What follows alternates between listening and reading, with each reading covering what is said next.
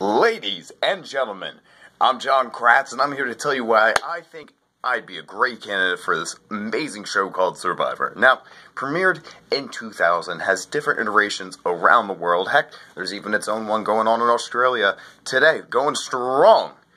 I've been watching this since I was a wee lad.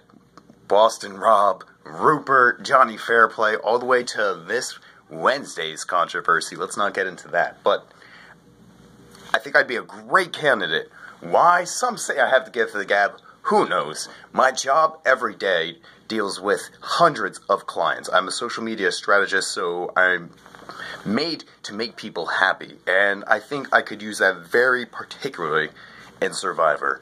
Also, I'm a host of a family-friendly gaming show on YouTube where sometimes we deal with up to 30 or 40 people in the chat while playing the game and strategizing at the same time, multitasking. So I've got the strategy, I've got the attention span to multitask around, I've got the fitness to go strong.